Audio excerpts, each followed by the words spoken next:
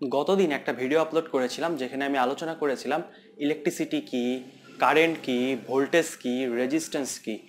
আপনারা যদি সেই ভিডিওটি না দেখে থাকেন তাহলে অনুরোধ করব সেই ভিডিওটি দেখে আসার জন্য, কারণ আজকের এই ভিডিওটি সেই ভিডিওটির সাথে কিছুটা রিলেটেবল।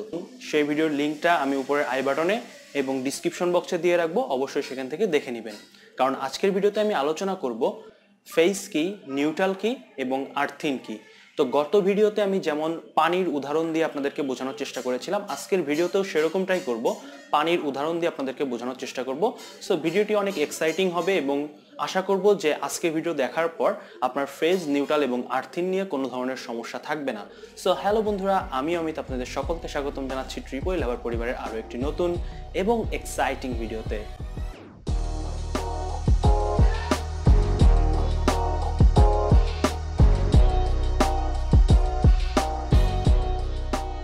তো এই জায়গাটাতে যদি আপনারা লক্ষ্য করেন তাহলে দেখতে পাবেন যে এখানে আমরা একটা পাইপ অঙ্কন করে রেখেছি এবং পাইপের সামনে একটা পাখা অর্থাৎ একটা ফ্যান অঙ্কন করে রেখেছি। এখন এই পাইপের প্রথম দিকে ধরেন আমার এইখানে কিছু পানি আছে। সো এই যে পানিটা আছে সেই পানিটাকে আমরা এই পাইপের মধ্য দিয়ে ফ্লো করাতে চাচ্ছি।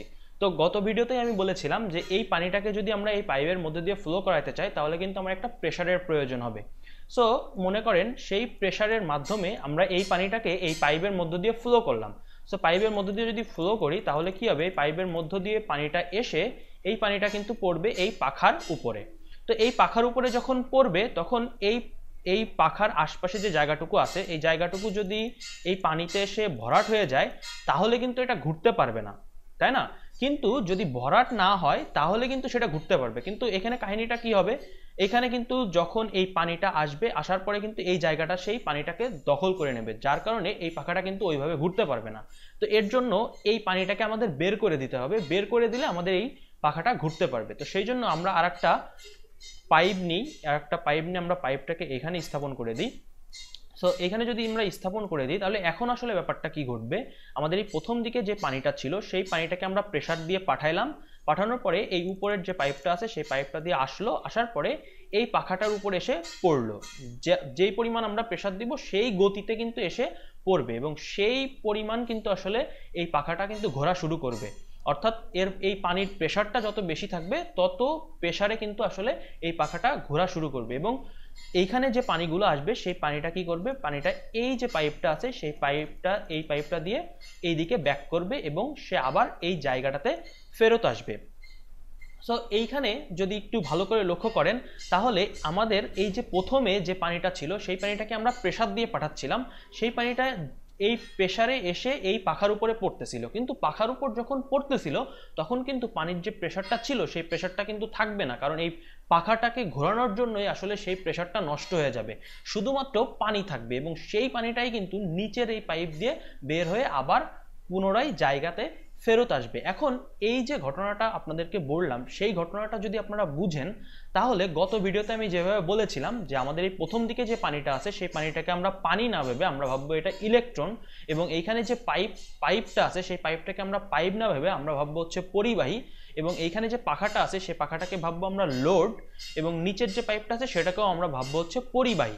তাহলে এখন ব্যাপারটা কি দাঁড়ালো, যে উপরে কিছু ইলেকট্রন ছিল এবং সেই ইলেকট্রনটাকে আমরা প্রেসার দিছি অর্থাৎ ভোল্টেজের মাধ্যমে আমরা এই পরিবাহীর মধ্য দিয়ে পাস করেছি, যেটা এসে পৌঁছাইছে হচ্ছে এই লোডে, এবং এই লোডটা তখন কাজ করতেছে, কারণ হচ্ছে যে এইখানে যে পরিমাণ ইলেকট্রন আসতেছে সেই ইলেকট্রনটা এই যে নিচের যে পাইপটা আছে সেই পাইপটা দিয়ে বের হয়ে যাবে। তো এইখানে আসলে যেই ইলেকট্রনগুলো আসতেছে সেই ইলেকট্রনগুলোই কিন্তু আসলে নিচের যে পরিবাহীটা আছে সেই পরিবাহীটা দিয়েই কিন্তু বের হবে। এইখানে কিন্তু সেই পরিমাণ ভোল্টেজ থাকবে না, কারণ হচ্ছে কি, ওই যে বললাম যে প্রথম দিকে আমাদের যে প্রেসারটা ছিল সেই প্রেসারের কারণেই কিন্তু পাখাটা ঘুরতেছিল এবং সেই কারণেই আমাদের যে প্রেসারটা ছিল সেই প্রেসারটা এখানে এসে নষ্ট হয়ে যাবে।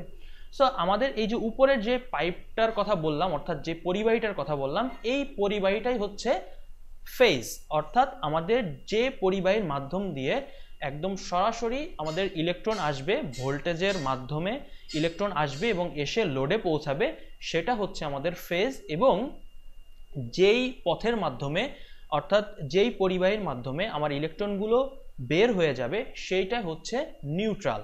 সো আশা করি বুঝতে পারছেন যে ফেজ কোনটা, নিউট্রাল কোনটা। ফেজকে আসলে বলা হয় লাইভ লাইন। লাইভ লাইন কেন বলা হয়?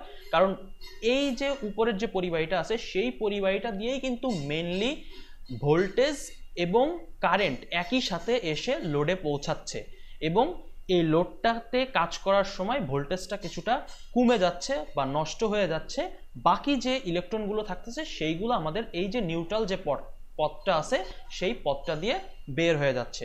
অর্থাৎ যে পথ দিয়ে আমার ভোল্টেজ এবং কারেন্ট প্রথমে আসবে লোডে সেটা হচ্ছে আমার ফেজ, আর যে পথ দিয়ে আমার মানে কাজ শেষে যে পথ দিয়ে ইলেকট্রনগুলো বাইরে বের হয়ে যাবে অর্থাৎ সোর্সে ফেরত যাবে সেটাকে বলা হচ্ছে নিউট্রাল। তাহলে ফেজ এবং নিউট্রাল আমরা এখান থেকে বুঝে গেলাম।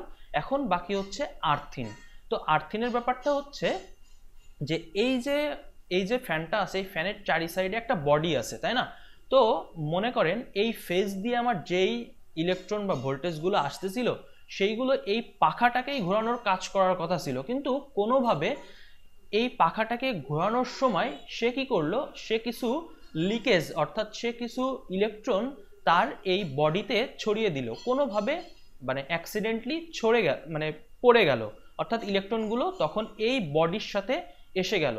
তো বডির সাথে যখন এসে থাকবে তখন কিন্তু এই বডিতে যেই ইলেকট্রনগুলো থাকবে সেই ইলেকট্রনগুলো কিন্তু পাস হইতে পারবে না। তো যখন আমরা এই বডিতে স্পর্শ করব তখন কিন্তু সেই ইলেকট্রনগুলো আমাদের বডির থ্রু পাস হওয়া শুরু করবে এবং তার কারণে আমরা শক অনুভব করব।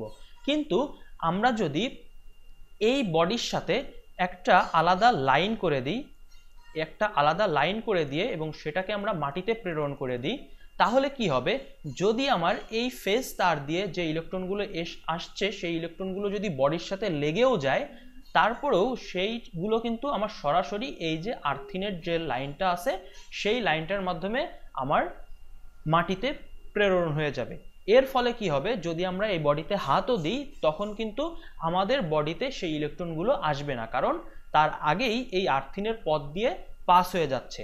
তো আর্থিন হচ্ছে হলো বাইপাস পথ, অর্থাৎ আমার এই আর্থিনটা কিন্তু সবসময় কাজ করবে না, যখন কিনা শুধুমাত্র বডির উপরে ইলেকট্রনগুলো এসে পড়বে সেই ইলেকট্রনগুলোকেই মাটিতে প্রেরণ করার জন্যই আমাদের একটা বাইপাস পথ করে রেখেছি, এবং সেই বাইপাস পথটাকেই আমরা বলতেছি হচ্ছে আর্থিন।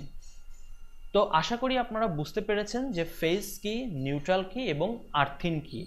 এখন আপনারা বলতে পারেন যে নিউট্রাল আর আর্থিনের ভিতরে পার্থক্যটা কি? তো নিউট্রাল আর আর্থিনের ভিতর পার্থক্য শুধুমাত্র এটুকুই যে নিউট্রাল একটা ডিরেক্ট লাইন যেখান দিয়ে আসলে সবসময়ই আমার ইলেকট্রনগুলো পাস হইতে থাকবে, কিন্তু আর্থিন কিন্তু আমার সবসময় কাজ করবে না, এটা শুধুমাত্র অ্যাক্সিডেন্টলি যখন আসলে ইলেকট্রনগুলো এই বডির উপরে এসে পড়বে তখনই শুধুমাত্র কাজ করবে। সো আশা করি আপনারা বুঝতে পেরেছেন ফেজ কি, নিউট্রাল কি, আর্থিন কি। Thank you so much. যদি ভিডিওটি ভালো লেগে থাকে, যদি আপনি ভিডিও থেকে কিছুটা শিখতে পারেন তাহলে অবশ্যই একটি লাইক দিয়ে দেবেন, কমেন্ট করে আপনার মূল্যবান বক্তব্য আমার কাছে পৌঁছাতে ভুলবেন না, ভিডিওটি শেয়ার করে অন্যদেরকে শিখতে সাহায্য করবেন, আর ভিডিওর ডিসক্রিপশন বক্সে গ্রুপের লিঙ্ক দেওয়া আছে, অবশ্যই সেখানে যুক্ত হয়ে যাবেন, কারণ আগামীতে যে টিউটোরিয়ালগুলো আসতেছে সেগুলোর উপরে বাড়ির কাজ থাকবে এবং আপনার যে কোনো সমস্যা আপনি গ্রুপে পোস্ট করতে পারেন, আমি সেখানে অ্যান্সার করার চেষ্টা করব। সো দেখা হচ্ছে নেক্সট কোনো টিউটোরিয়ালে, সে পর্যন্ত ভালো থাকবেন, সুস্থ থাকবেন, সাবধানে থাকবেন। Good bye.